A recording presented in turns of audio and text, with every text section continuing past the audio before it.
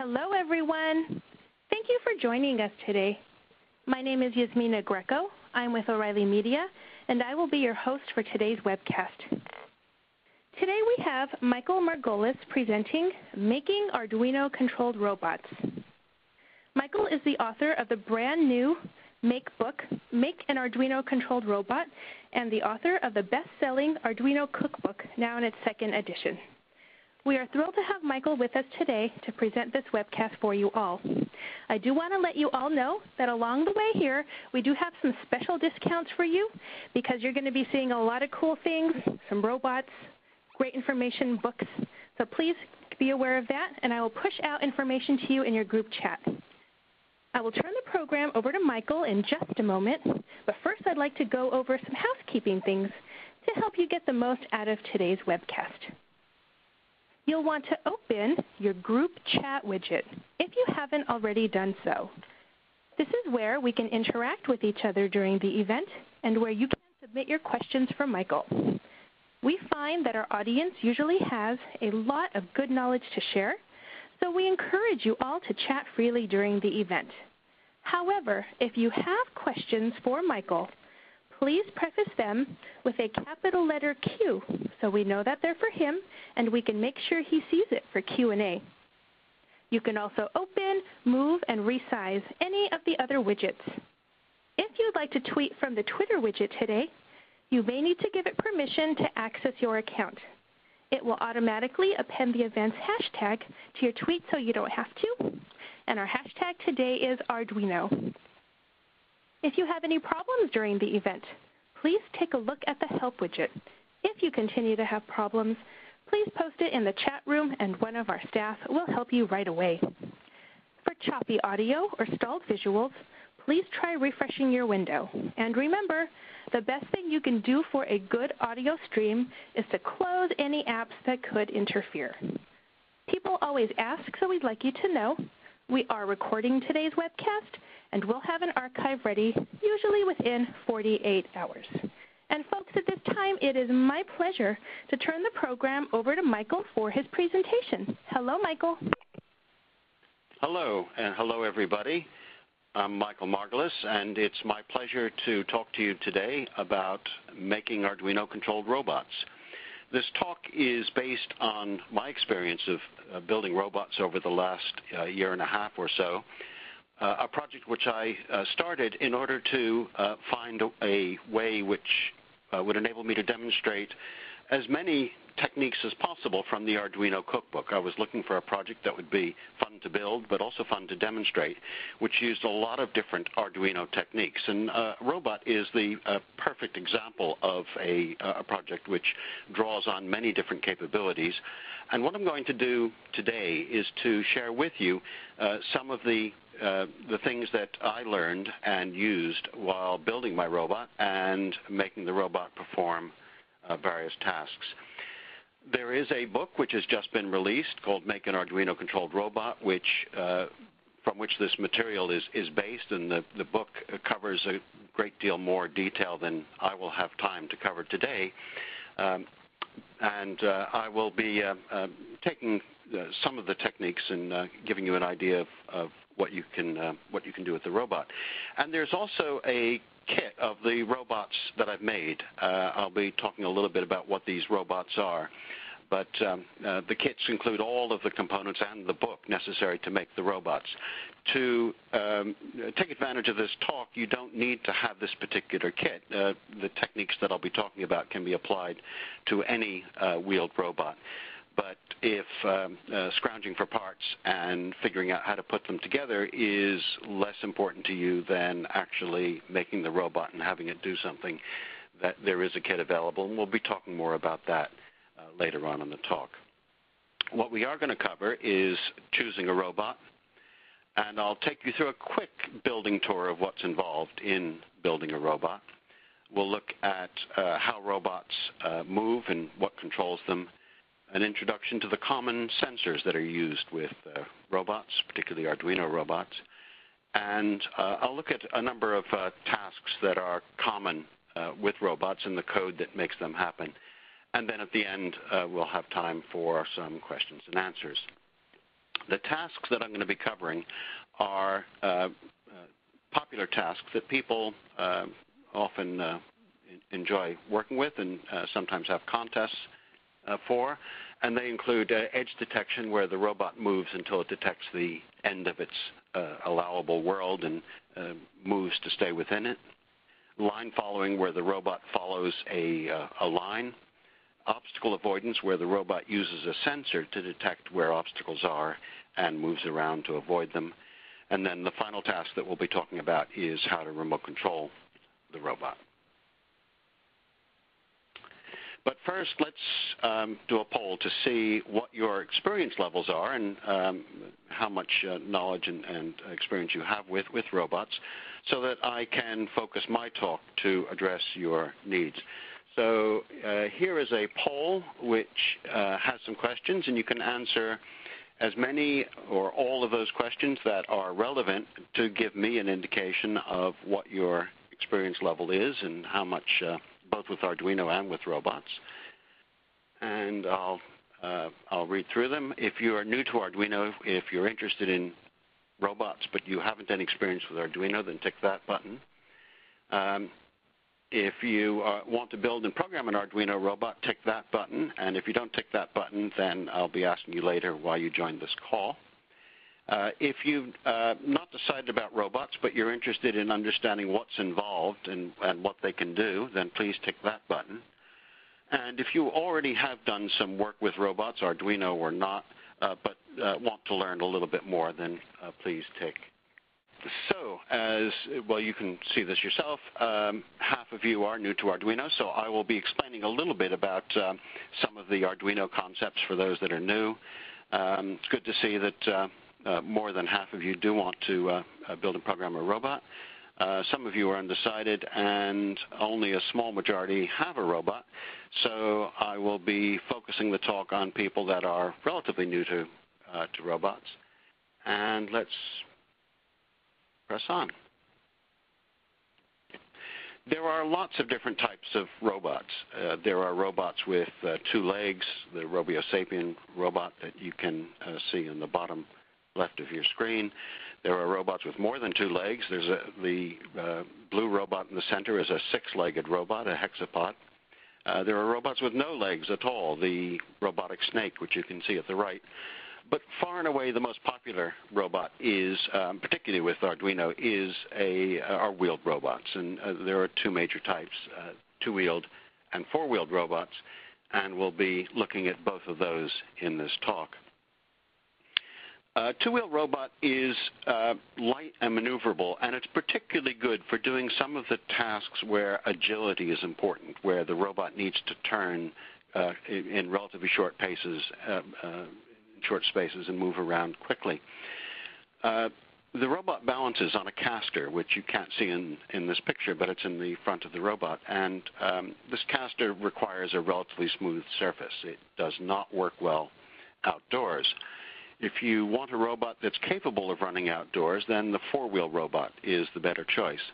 It's great for rough surfaces. The particular robot that I built and the robot that's in the kit has a platform so it can carry things. But the 4-wheeled robots are less dexterous than the 2-wheeled robots, so choose accordingly. So let's have a look at the elements that make up a robot. We'll first look at all of the components. The robot consists of the mobility platform, the chassis and wheels and motor, which moves the robot. Because we're building Arduino robots, there's an Arduino board. But the Arduino board isn't capable of directly driving the motor, so it needs another board. Those of you that aren't familiar with Arduino may not be aware, but there are plug-in boards, which in Arduino speak are called shields, which plug directly into the Arduino board, which have the capability of driving the motor and also the motors, and also other capabilities, which we'll be looking at later on. The robot also requires sensors in order to be aware of its environment. We'll be looking at a number of those sensors later on.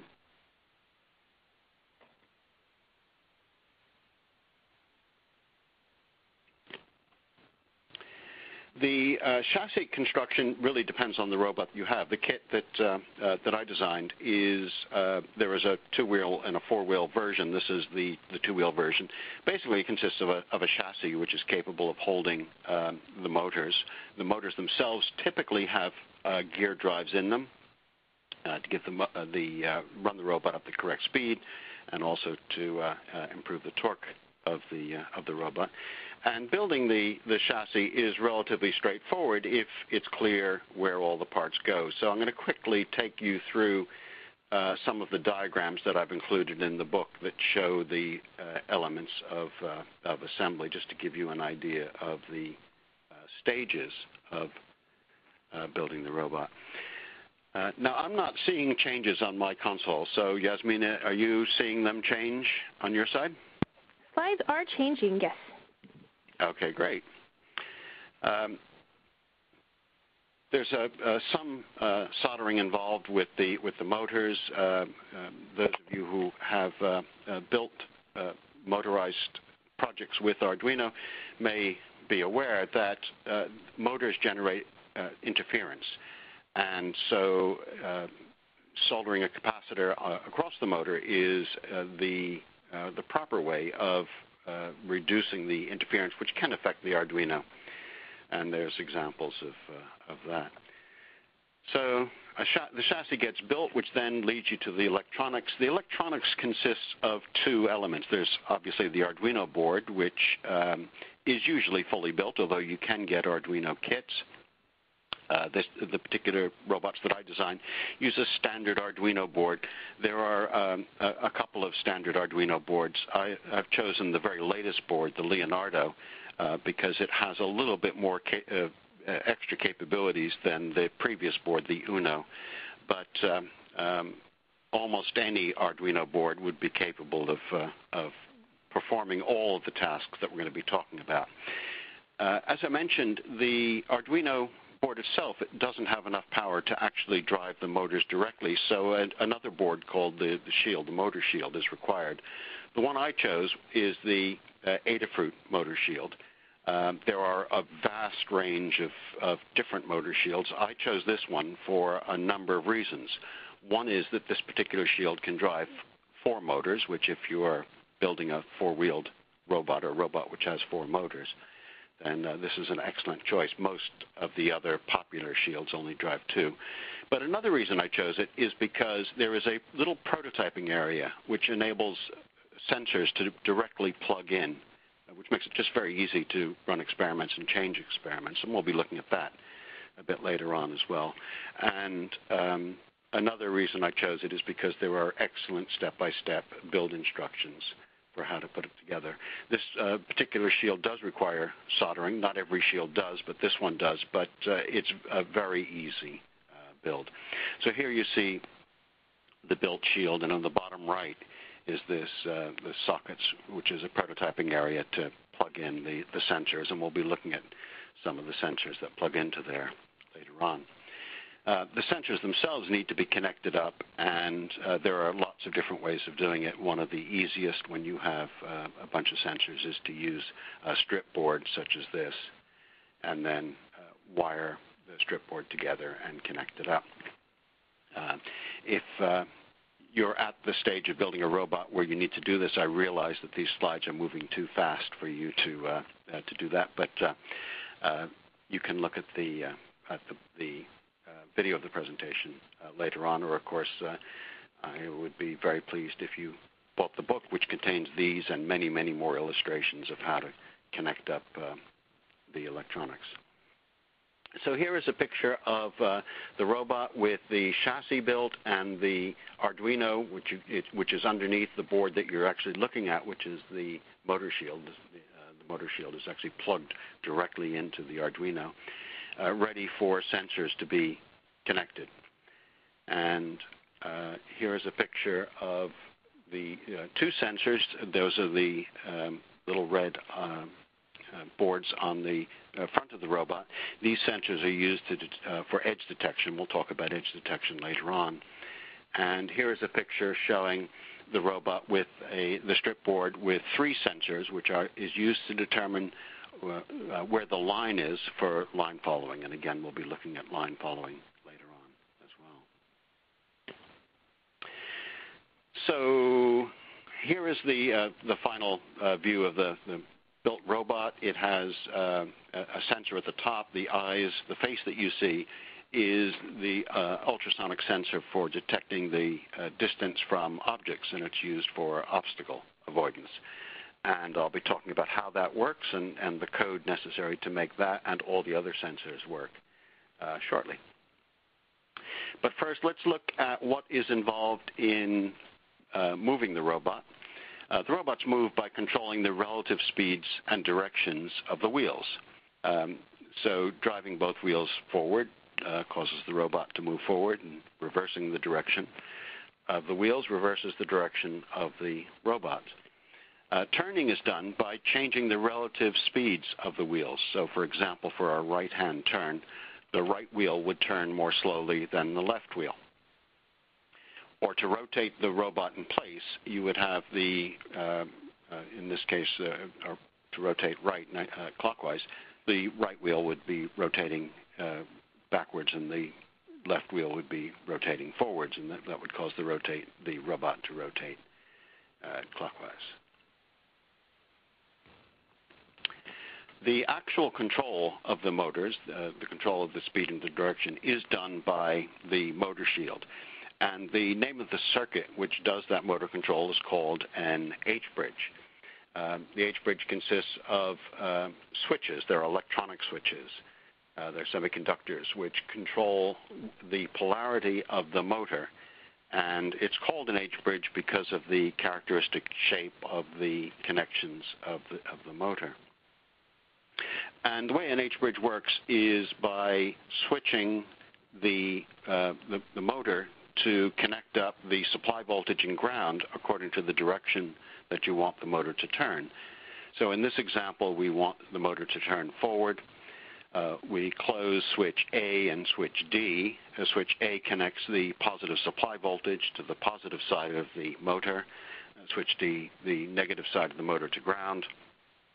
And that will cause the motor to rotate in one direction. The Arduino pins control which direction it is, and there are functions available in fact, that are in the book and in the kit, which for people attending on this call, all of the code that I'm going to be talking about is available for a free download, and we'll be providing a link to that code later on. The code needs to be modified depending on the motor shield you use. I've provided a code for a number of popular motor shields, but in principle they all work like this. A function to cause the motor to move forward calls the Arduino function digital right, which those not familiar with Arduino may want to know that that function sets the pin, which in this case is the direction pin, to a particular value.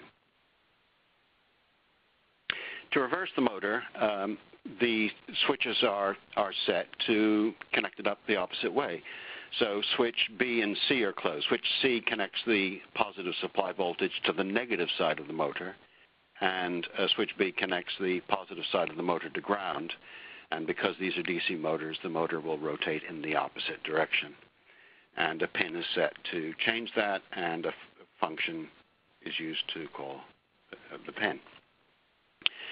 There are a couple of ways of stopping a motor. One is that some shields, some H-bridges have the ability to open up all the switches, but there is another way of doing it, which is to control the amount of power that's actually fed through the supply voltage. And controlling the power to the supply voltage controls the speed of the motor. So let's look at how that works. The way these DC motors are controlled is using a technique called pulse width modulation, or PWM. Pulse width modulation is about controlling the width of a pulse so that when the pulse is relatively narrow, relatively short, relatively small amount of current goes through the motor, and when the pulse is longer, more current goes through the motor. That's perhaps best illustrated through this diagram. So if you don't want the motor to run, you set the pulse so it is never on. And the way you do that in Arduino is you use the function called analog write. An analog write is given a pin, the pin that you want to control, and the value that you want to set the pulse width to, in this case 0. Technically that's called a 0% duty cycle. There is no pulse. In the next example, if you want the motor to be given 25% of the current, you'd use an analog write to the pin, but you'd give it a value which is 25% of the maximum value. Now, the Arduino PWM pin is an 8-bit register, and if that doesn't mean anything, suffice it to say that 8 bits represent a maximum value of 255. So the highest value that you can write to this pin is 255, and the lowest value is 0. So 25% of 255 is more or less 63. That will generate the pulse that you see. 25% of the time the motor has a pulse. If we analog write 127, which is half of 255, then we have a pulse that's half on and half off. And if we write 255, then the motor is given its full power. So that is the principle upon which the robot speed is controlled. And let's actually now have a look at a task where we're controlling both the speed and direction of the robot, but also using a sensor to determine where it is. And this task is called edge detection. And the way it works is that there are sensors on the front of the robot. You can probably just make them out as these little red pieces. We'll have a closer look at it a bit later on. And these sensors are facing down, and they're looking at the reflection from the surface that the robot is moving. And when the robot's over a white surface, there's a lot of reflection, and the robot is instructed to move forward whilst this happens. But, and I'll start the simulation, when the robot sensor is over a dark area, the robot stops, turns in order to stay within its designated area. So let's just have a look at what's actually happening. So coming up on the screen are 4 panels which are showing how edge detection is affecting the movement of the robot. The robot in panel 1 is over the reflective area, or at least the sensors are over the reflective area. The robot moves forward. When a sensor is not over a reflective area, the robot stops, it rotates in panel 2. In panel 3, the robot has rotated. It will then, because its sensors are now over the reflective area, move forward. And it will keep doing that until the batteries run out.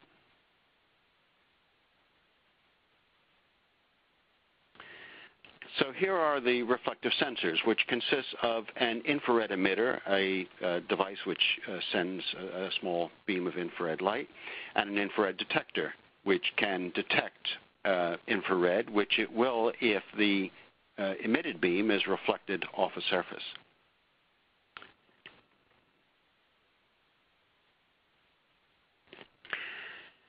And here's the code for doing edge detection. So this is Arduino code. Now, those of you that are new to Arduino, if you're not new to programming, you may be able to follow some of this. But even if you can't follow the details of the code, I hope that the explanation that I'm about to give will show how easy it is to implement, how few lines of code you need to implement the behavior of edge detection.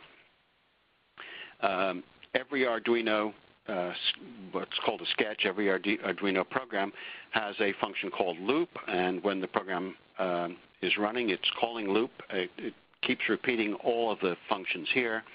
And the first thing it does is call a function called look for obstacle. We'll be looking briefly at this shortly. And look for obstacle is given the obstacle you want to look for, and it will return back whether it's found that obstacle. In this case, we're looking for the left edge, and if it's found the left edge, that is the sensor is no longer over the reflective surface, then it will print a statement saying it's detected the left edge. timed move back 100 means move the robot back away from the edge. 100 is 100 milliseconds, a tenth of a second. And then rotate the robot 30. Positive rotations are clockwise and negative rotations are counterclockwise. Obviously, you're welcome to have your own code. You don't have to emulate these functions, but you'd be more than welcome to use this as an example of how to implement these capabilities. So if look for obstacle doesn't find an obstacle on the left edge, it will then look for one on the right edge, and if found, it will print that it's found one on the right edge. It will then move back and this time rotate counterclockwise. If it hasn't found an obstacle on the left or the right, it will set the speed to whatever speed you want. In this case, I've set it to the minimum speed and move forward. And the robot keeps repeating that. That is, it will move forward unless it has found an obstacle, and if it does find an obstacle, it will turn. That's the code for doing that. If we now look at the code to actually do the edge detection, it's also actually relatively simple. It may not appear that if you're new to Arduino, but if you do start up with Arduino, I don't think you would have it would be too difficult to get to grips with this. It's a function called IR Edge Detect, which is given the sensor that you want to detect, and this will return true if it does detect an edge. And what this function does is it calls analog read on the particular sensor. Analog read is the Arduino function to read an analog value, and it will return the value back.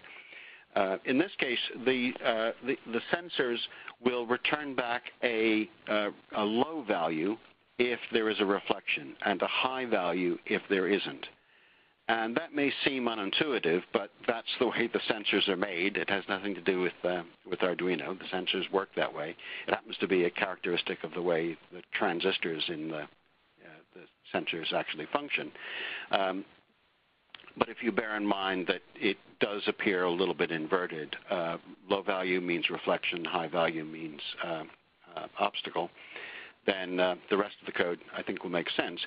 The variable called value is set to whatever the reading is, and this value is compared to a threshold, which is stored in an IR sensor array. And if it's greater than or equal to that threshold, then it returns true that it has detected the edge. So that's IR edge detection. Well, where does that threshold come from? Well, the thresholds are sent in a calibration function when the robot starts. And it's important to calibrate the infrared sensors because the sensors are not only affected by the infrared emitter that we spoke about earlier, it's also affected by ambient light. Sunlight or incandescent light also will reflect off the surface and can affect the sensor. So the robot needs to measure the amount of ambient infrared light in order for it to correctly determine when the level is being changed by the actual infrared sensor itself, the infrared emitter. So the IR sensor calibrate is what does that. And the way that works is when the robot starts up on a reflective surface, it calls analog read for the particular sensor, stores the value in ambient, and then it calculates a value which is, in this case, twice the ambient level is the threshold. That is, when the reflection is half, then the robot assumes that it has reached the edge. So that is the code for edge detection. We're now going to look at something that's a little bit more complicated, but I find a lot more interesting, which is line following. In line following, the robot orients itself so it stays positioned above a line. And the way that works is you can see in these four panels. So the robot placed over the line will move forward, and at some point in moving, either because it's not going absolutely straight or more likely because it's reached a point where the line has curved, the sensors will detect the difference between the reflections and the robot will move. Well, here's how that works. Here we have a picture showing the robot over the line. line. So there's a black line on a white surface, and there are 3 sensors which are more clearly visible on the right-hand side. And I think you can see that the center sensor is over the reflective surface, and the 2 edge sensors, the sensors on the left and the right, are over the reflective surface. The chart at the bottom shows the relative levels that will be read from the analog read function, the level that when the Arduino reads the sensors, it will see. So the center sensor, because it's not reflective, has a high value. As I mentioned, that's the way the sensor works. When there's not a reflection, the value is high. And the left and right sensors, because they're reflected, have a low value. The relative difference between the left and the right sensors is used to calculate drift. It's used to calculate the offset of the robot from the center of the line. And we'll look at how that's calculated in the next slide. So here, hopefully we see, it's not coming up on mine. Yasmina, can you see line following with the robot to the right?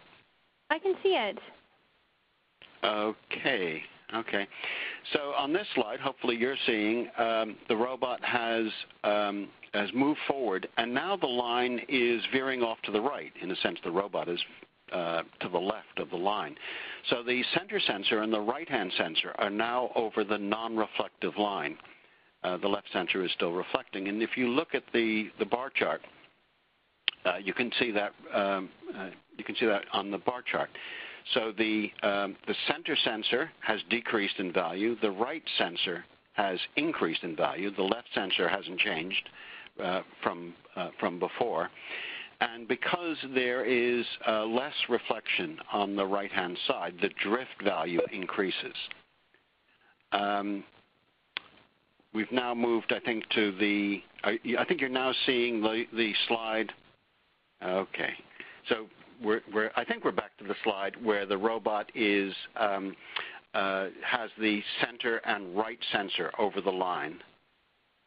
And I will now try to advance, and hopefully you will see shortly that here is the case where the robot has moved, and the center and left-hand sensor is over the line.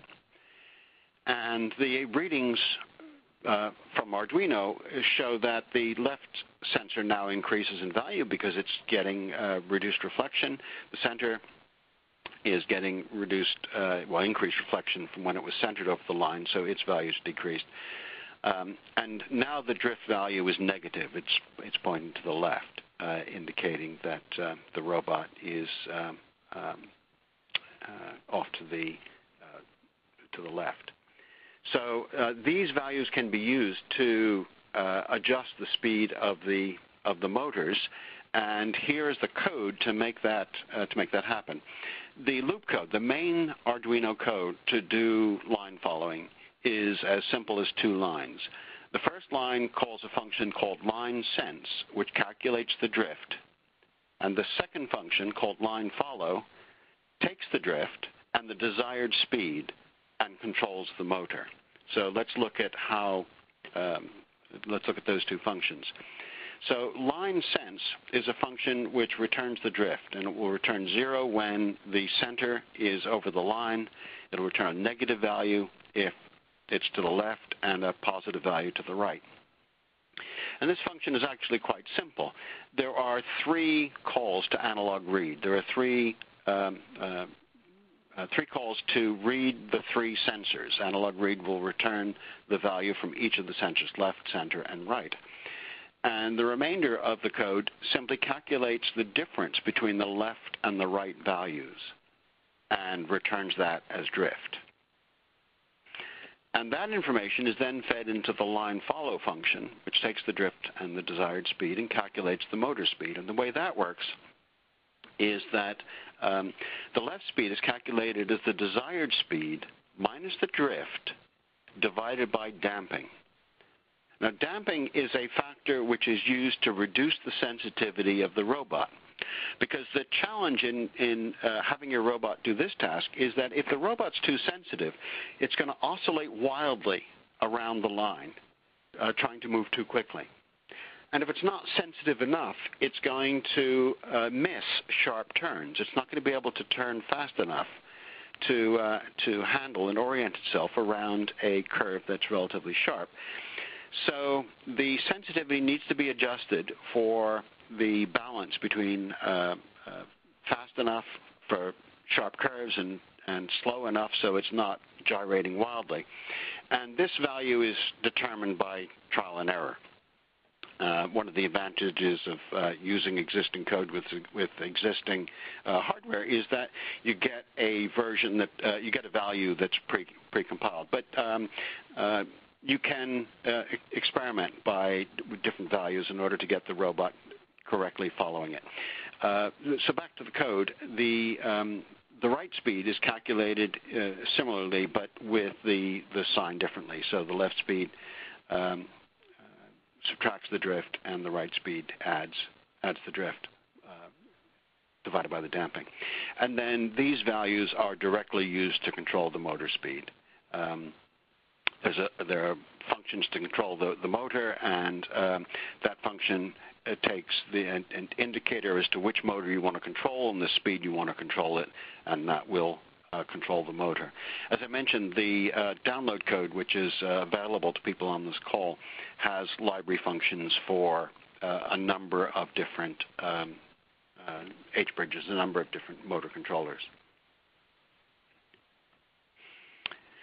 The next task we're going to look at is obstacle avoidance. And here, what the robot uses an ultrasonic distance sensor to send out a ping of sound and uses a reflection when that ping hits an obstacle to determine how far the obstacle is. And in the robots that I've built and the robots in the kit, the sensor is mounted on a servo, so the robot can look around and move in a direction where there's no obstacle. So here is an example of the robot using that capability. In panel 1, the robot is moving forward. It's pinging, not finding a reflection. In panel 2, it's come close to an obstacle. The reflection indicates the distance, and if it's too close, the robot will stop and look around. In panel 3, it's looking to the left and pinging, but it still sees the obstacle. In panel 4, the robot's looking to the right. It's not detecting an obstacle because the pulses of sound that it's sending out are not being reflected, and so the robot can rotate in that direction and move off. So here is a simulation of the robot actually doing that task. Hits an obstacle, looks around, turns, finds another obstacle, and looks around and turns in a direction where there's no obstacle. If the robot's in a blind alley, that is, if it's blocked left, forward, and right, then the robot will turn 180 degrees and move backwards. So here is some code that will implement that. The loop code, again, is very simple. Calls a function move forward, which just drives the motor forward. It calls a function called roam, which does the hard work of looking around.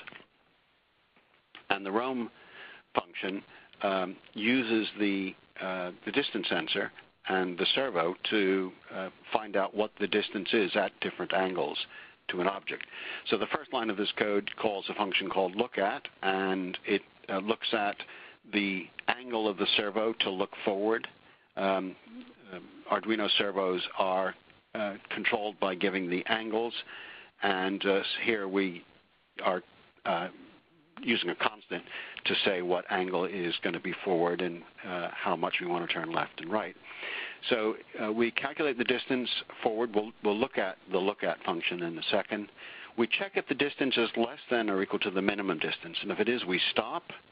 We then call the lookAt function again, but this time we ask it to look left and get the distance. And if the left distance is greater than the distance we've defined as clear, then we rotate the robot left. Minus 90 means it's going to rotate counterclockwise 90 degrees. We rotate left. But if the left distance isn't clear, then we are in the else function, and we call the lookAt in the right direction, and we get the distance to the right. And if that distance is greater than clear, then we can rotate the robot right 90 degrees clockwise and move off. And if neither of those are true, if it's not clear to the left and not clear to the right, that's where we do the avoidance, which is to move back for a second. Time moved back is 1,000 milliseconds or 1 second, and we rotate 180 degrees, turn around, and move off. Here, quickly, is the look at function. This returns the distance of an object at a given angle. And this uses a function called soft servo right. The people who in the poll are familiar with Arduino will know that Arduino has functionality for controlling servos. It's got a library called servo, and it's very effective. You can tell it to move a servo in a particular angle and immediately do something else, and it will use some hardware in the Arduino to be controlling the direction of the servo whilst your Arduino code is doing something else, which in many circumstances is very useful. But in this robotics case, it's not what we want. We need to wait until the servo has actually fully moved in the direction that we want before we can do the next step, which is to measure the distance. If we're measuring the distance while the servo is still turning, then we're not going to get something accurate. But there's another reason why the Arduino servo library isn't used, and that is that the hardware that it uses is a timer.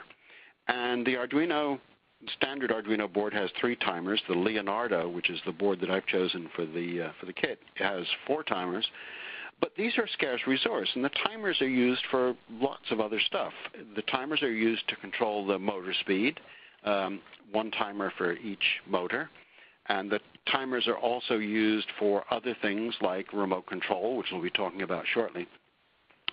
And if we do all the other stuff, there aren't enough timers to run the servo. So because we don't need the core servo functionality, we can write our own servo code. So that's what soft servo write is, and we'll look very quickly at what that is in a second. We call soft servo write with the angle that we want it to turn and how long we want it to wait. We then call ping get distance, which is the code which sends the ping, the sound pulse out, and will return us the distance. And we then check to see whether the servo was looking straight ahead or whether we turned it. And if we turned it, we move it back to the center so it's correctly oriented for the next call. Those of you who are not familiar with servos, unfortunately we're not going to have time for me to do a servo tutorial, but suffice it to say that the servo direction is controlled by sending it pulses of different pulse widths. The soft servo code is, for those that are familiar with servos, is code which converts the angle into a pulse width. I don't have time on this call to go through the detail here, but if there are a number of people that want to go in details, maybe we can cover it in more detail during the Q&A session. And the ping code, the way the ping code works, this is ping get distance, which you give it the pin that the ultrasonic sensor is connected to, and it returns back the distance. And the way these sensors work is that you send it a pulse which tells it to actually generate the sound wave, and then you read the value on the pin in order to get the time it takes for the pin to return, the sound wave to return. And to do that, we need to set the mode of the pin to be an output, and then we use the Arduino functions to write pulses, and then we set the mode to an input, and we use the Arduino pulse in function. If you are not familiar with pulse in, again, we probably won't have time to cover it, but pulse in is a very, very useful function, and if you're not familiar with it and you're doing robotics code, have a look at the Arduino reference section. It's a standard Arduino function. It's a very, very useful function. The last task that we're going to be talking about is remote control. And in the robots that I've built, I've used a standard TV type remote control and implemented that by using the decoder chip that is usually built into a TV. But in this case, you can see it here plugged directly into that prototyping area that I talked about before. All the sensors connect into here. In this case, I'm showing the remote control. And the way the remote control works is that the pulse sequence generated by a button push is used to control a particular movement of the Arduino. So the first thing that needs to happen is we need to teach the Arduino what the particular remote control buttons are. And that's done with a learning remote control code, a sketch that's included in the code download, which uses the infrared, the decoder, to detect the button presses and stores the values for each of the button presses. So if you run that sketch, what you would see is when you started it up, it would say ready to learn remote codes, and then prompt you for each of the codes that you want to learn. In this case, press the remote key for forward, and then when it detects the press, it will ask you to release the key, and it will print the key. And it will do that for all of the keys which you want to learn. I'm showing about 6 or 7 different keys: forward, back, left, right, clockwise, counterclockwise, and halt. But you can have as many commands as you have buttons on your remote control. And you can, this information is printed in the serial monitor in the Arduino development environment, and you can cut and paste these values directly into the next Arduino sketch, which is actually the runtime sketch, the sketch that is actually controlling the robot. And what's happening here is that the decoder module is again picking up the key presses and turning it into codes, and then there's a function called convert IR to command, which does a lookup for each of the codes that we previously detected and associates it with the command which you have told it you wanted to execute when it gets that key press, and that would cause the robot to go forwards, backwards, or whatever. The code for doing that is relatively straightforward. It's using a switch statement. Don't have time to go into the programming of switch statements, but again, it's explained in the Arduino reference and a lot of online material. And one of the things that you can do, one of the reasons the code is structured the way it is structured, is that I wanted to provide the capability of having the remote control not just come from a TV remote. I wanted it to come from other sources. So, for example, it's possible to decode serial commands coming from a serial monitor, for example, to control the robot for testing. Or, more interestingly, if you plug in a Bluetooth module and receive the serial commands via Bluetooth, it's possible to control the robot through a phone. There are lots of other capabilities that are described in the book and which you can do with your robots, responding to sensors such as passive infrared, which is detecting body heat. So the robot can respond to a physical presence of a person or your pet and do something, or sound, clap to start or stop the robot. The book describes how to build a battery low voltage warning by using the Arduino analog read capability. There's a battery charger circuit, so you can use rechargeable batteries, and we've talked about Bluetooth. There's one last thing that I want to cover in this part before we go to questions and answers, and that is a utility which I think you'd find very useful, whether you duplicated the robot that I built or did something completely different. And that is a capability to view real-time information coming out of Arduino. The typical way of tuning and debugging, we talked before about tuning the line following by trying different damping values, is to use serial print statements, which you can do through the serial monitor, or you can do through wireless, but reading the digital data, reading the lines of data moving past, it's very, very difficult to handle the amount of data that comes. So a real-time display makes things easier.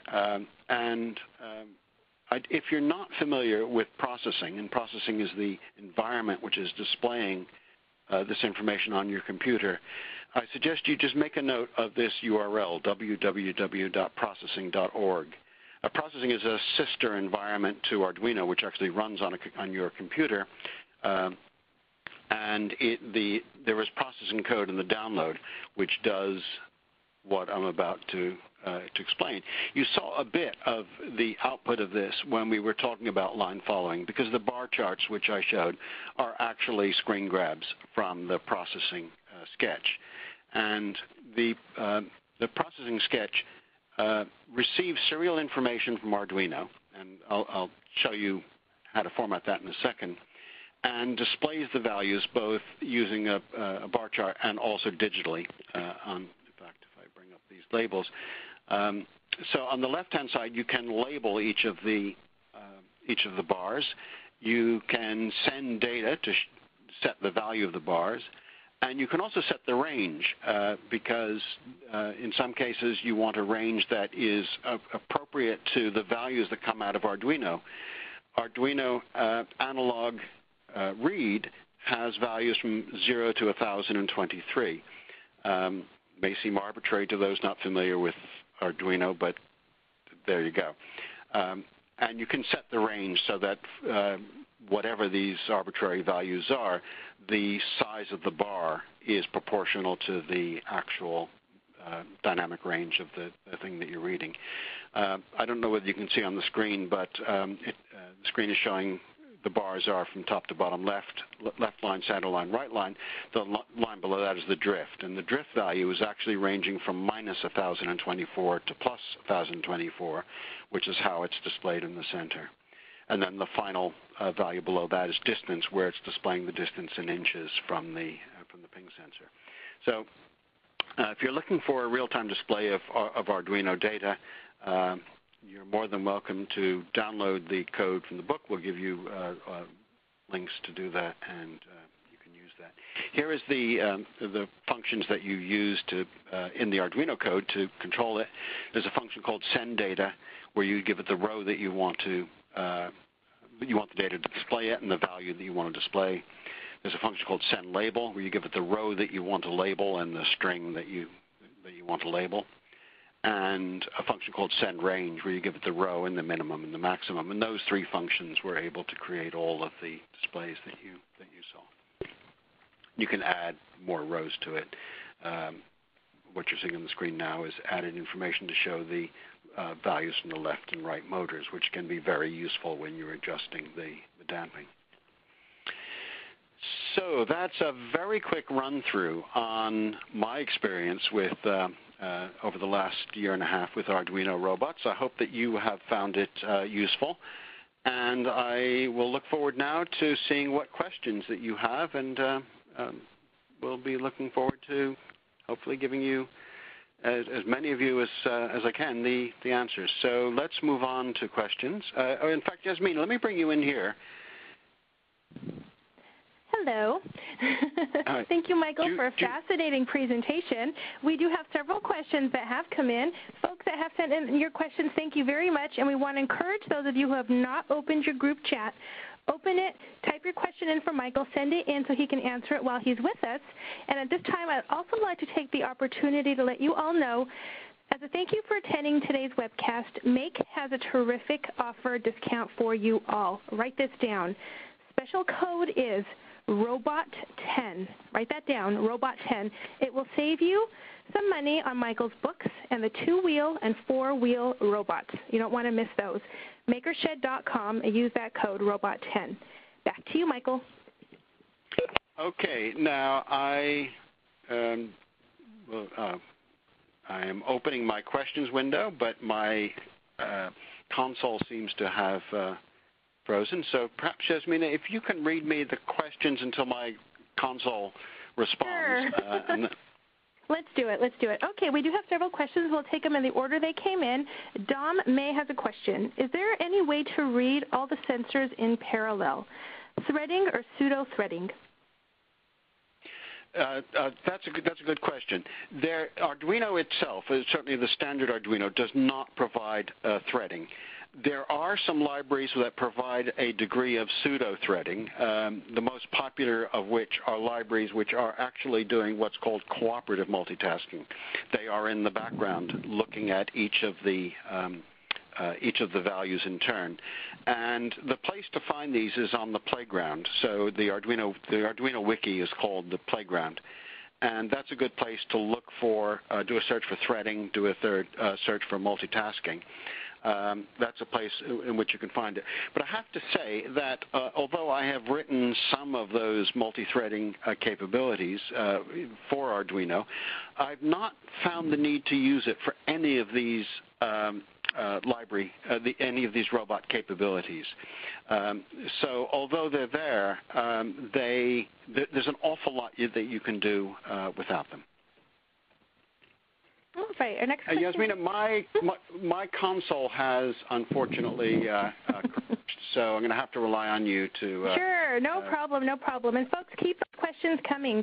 We have a question now from Angel. Angel asks, can the distance to the obstacle be approximated using TOA, TDOA, RSSI, or something similar? Yes. In fact, there's a book called Making Things Talk by Tom Igoe, who discusses many of those techniques, but they're pretty rough. So if you don't mind your robot actually bumping into things, then that's definitely possible. So yes, it's possible. It's not as accurate as the sensors that are designed specifically for detecting the physical distance to an object. We've discussed in this talk just one of those types, which is the ultrasonic sensor, and there are a number of different ultrasonic sensors. There are other technologies as well. A very popular alternative is infrared range finding, using the technology that is used in digital cameras to use the parallax in order to detect distance. So there are a lot of different techniques. They all have their strengths and weaknesses, and one of the great things about robots is that that none of them are perfect, and it can be great fun experimenting. So I hope that answers your question. Thank you. A question here from Mr. Puddle. How many different types of remote controls can be sampled? Is it possible to use multiple TV-style remotes at the same time? I hadn't thought of that. I think it would be tricky, and I think it would be tricky on a couple of grounds. One is that there are a number of different protocols that TV remote controls use, and those protocols involve completely different timing. And certainly the code that is available, that is included in the downloader and is also available if you do a search for TV remote control in Arduino in the playground, you can find that code as well. Would struggle if there were two infrared remote controls at the same time. So if you want multiple controls, probably I would suggest looking at something other than infrared. So I hope that answers the question. There are some tricks that you could apply if you could select the specific controls to minimize the interference, but generally I think it would be a challenging task. Great, thank you. Several more questions here, and folks, our time is starting to wind down, so we're going to take as many as we have time for. Question here from Booty. Booty asks, what are the best reference tutorials on using Android phones to control the robot?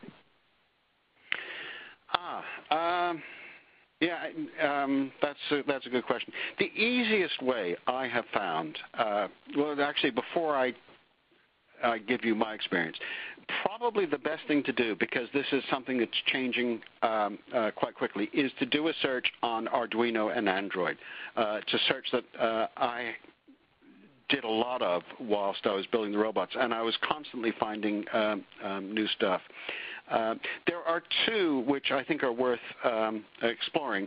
One is called Handbag. It's a rather strange name from a very bright guy.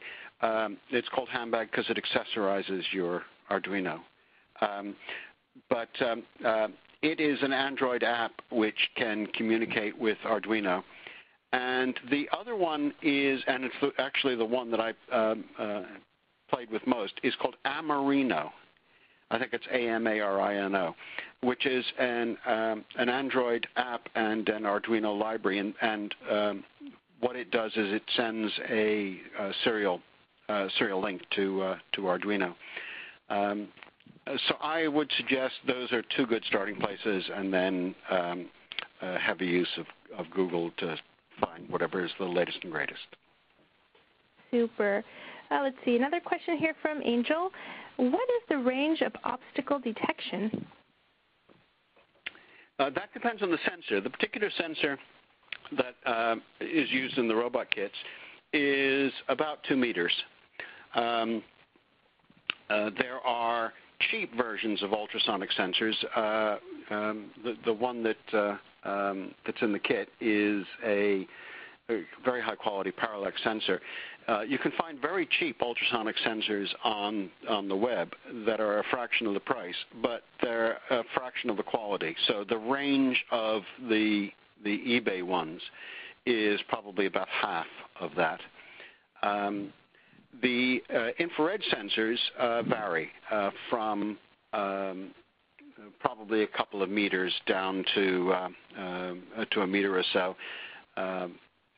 So generally, I would say 2 meters is probably the maximum. It is possible to get specialist sensors as well, which are more focused, much narrower beam, and go a little bit further. But I would say a good sensor typically allow 6 feet or so. Great. Question here from Jeffrey. How many digital inputs can be multiplexed to expand the use of PWM signals? For example, to control solenoids with UNO and Mega. With UNO and Mega. Right. How many, if the question is specifically about PWM, whether it's PWM or digital, it's kind of almost unlimited, but it's tough. So how many you can do depends on how sophisticated you want to build your application. For example, at Maker Faire, I saw an interesting hexapod, a 6-legged robot. You actually saw a picture of it in the beginning of my presentation, which has 19 servos. It has 18 servos for the leg and 1 for the sensor. The Arduino chip, which is controlling, it's using the same chip as the Leonardo chip, is controlling those 32 sensors and a bunch of other stuff as well. And it's doing it by multiplexing. And the particular technique that's used there is by using shift registers to control the position of the pulses. And the shift registers are controlled using a serial protocol. For those of you familiar with Arduino will know about SPI. It's one of the protocols that Arduino supports, and there are a number of peripherals that use it. But it's a certain kind of serial protocol, and that's used to control the chip. And with that technique, you can control an awful lot of things, but it's complicated code. So I guess the short answer is there's a lot of expandability capability. Again, I would suggest looking at the playground for different techniques. Some are dedicated chips. The particular shift registers that I was referring to are actually just very, very simple shift registers. There are a lot of ways of doing it. A search in the playground is probably a good next step. Thank you so much. Question here from Alberto. What kind of false positives might pulse in receive in a robotic application, like reflection, etc.?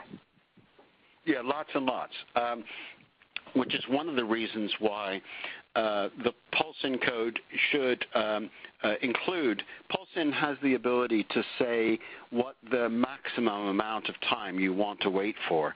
And if you're pulse-inning, as an example that I showed, using pulse-in to measure the distance of a ping sensor, you'd want to set that to be just a little bit more than the time of the maximum distance, the maximum amount of pulse time.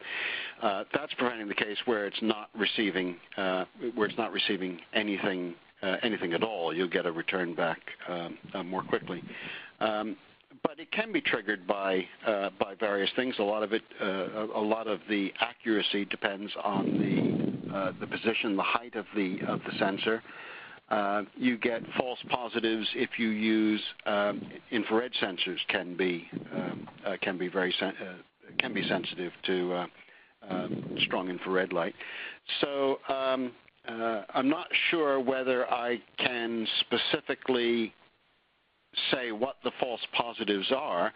What I can say is that a good part of the challenge and the fun of building a robot is being open to recognizing them and finding ways of dealing with them, which might involve either physical location, which is a good first step, or in some extreme cases, physical filtering. Taking an average of values is a very good way, and I would certainly highly recommend that for any distance sensing application that multiple readings, at least 4 readings, and I think in the download code I've used 8, are averaged so that you can get rid of some of the bad data. Perfect. Just a couple more questions here, and folks, time is winding down, so if we don't get to your question, we apologize in advance, but we do thank you for attending the event. And again, check out your group chat. Please do open that if you haven't opened it. Lots of good discount codes in there to save you some money today. Michael talked about some fascinating things you can do with Arduino and making your robot. So check out the kits, the robot kits, Michael's books. They are all on special today to save you money using code ROBOT10. Okay, Michael, next question here from Earl. Earl asks, are you familiar with TI's BeagleBone? How does it compare to Arduino? Has Arduino been ported to work for BeagleBone?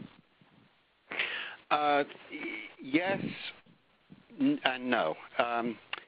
Yes, I'm familiar with it. Has Arduino been ported to BeagleBone? No. And then the middle question, which is, I guess, the key, is how does it compare?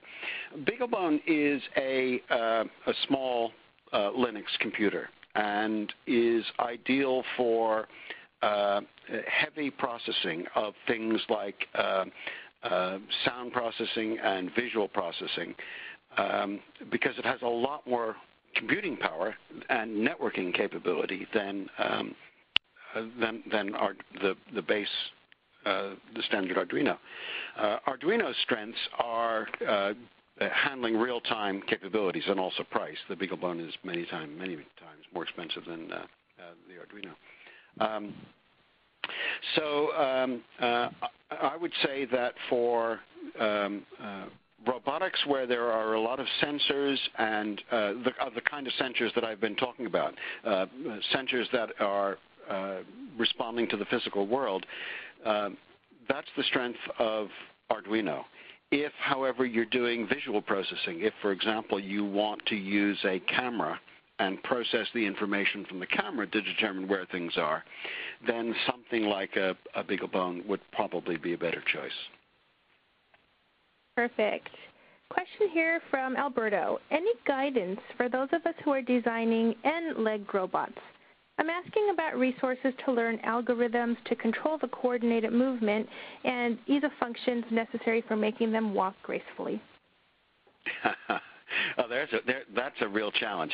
A suggestion that I have is there is an open source project which is just getting off the ground, which includes a simulator for, specifically it's a hexapod, but you could adapt it for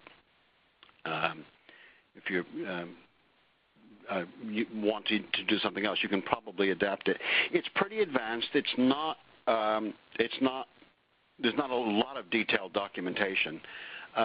But the guy who designed it is very clever, and it's open source. And as I said, there's a simulator and some Python code to control it. So if that's your bag, I would look at something called Hexy, H-E-X-Y, and the company is Arcbotics, A-R-C-B-O-T-I-C-S. So if you look for Arcbotics Hexy, you should see. You should get to their page and then navigate to the GitHub open source information. It's not for beginners, but it's cool stuff. Great. And a question here from Matt. Do you need any extra hardware to use the IR remote sensor, or does the sensor just plug in directly? In the Shield that I chose, the sensor plugs in directly. Basically, the sensor has 3 pins. One is the power, the plus 5 volt pin, and a ground, and then the signal pin. And as long as you connect that sensor to those pins on Arduino, plus 5 volts ground, and to whatever pin you want to connect it to, it will work. But what I liked about the Adafruit Shield is that it has that row of six sets of pins, which all include power and ground, and so you can plug the sensor directly into it. Great. And our final question we'll take is from, let me take a look here, it's from Marcio. Marcio asks, are there some shields that allow us to use some kind of rechargeable batteries, like cell ones? Like what? Sorry? Like cell ones. Read it again. Oh, like the cell phone batteries, like the lithium batteries in cell phones. The answer is yes. I'm seeing more and more of those. One of the companies that sell them is Seed Studio, S-E-E-E-D Studio. They have boards that have built-in rechargers, and I think they have modules. And I think there are some other companies as well. I'm not sure whether they're on MakerShed. If you do a Google search for lithium or LiPo, L-I-P-O, recharger and Arduino, that's probably the search that will get the most hits that are relevant. Maybe add circuit board or breakout board or whatever. Just a word of advice. Most of these commercial devices are built using the same kinds of chips that are built into cell phones. Lithium batteries, if they're not charged correctly, can be dangerous. So I would recommend using a commercial product from a reputable company rather than trying to build your own, unless you really know what you're doing. Great. That does look like all the time we have for questions today, folks. Michael, as we wrap up, is there anything additionally you'd like to leave the audience with today? That I hope that if you were not sure that you wanted to do something with robots, that this talk has helped in some small way to encourage you to get involved with robots, because it really is a great way to take Arduino to the next level. There are just so many different things that you can do with it. I've had a tremendous amount of fun with the robots that I've built, and I hope that you will too. Fabulous. Michael, thank you so much for a really fascinating webcast and a fun one today on Arduino and making robots. And judging by all the comments and chatter in our group chat, our audience really enjoyed the event, and many of them they say they're getting ready to build their robots or modify their robots. So we thank you, Michael, for presenting the webcast. Folks that attended, we thank you for attending and hope you've benefited from it. We'd like to let you all know again that Michael's books and the robot kits are available today for you all from Make. Make is offering you a special discount. Use code ROBOT10 to save. Visit makershed.com for details. We've also pushed out lots of good information to you all in the group chat. There's resources Michael mentioned. You can download some of the sample code files. So all of that is in your group chat. If you haven't haven't opened it yet, please do. Lots of good details there. And finally, we'd like to leave you with O'Reilly Media is featuring Michael's book, The Arduino Cookbook, 2nd edition, as the O'Reilly Deal of the Day. And that means you can get it at O'Reilly as well for a great discount. Visit O'Reilly.com. Look on the right-hand side. You can't miss it. It's right there. Again, we thank you, Michael. Thank you, everybody. This will conclude today's webcast. Goodbye, everyone.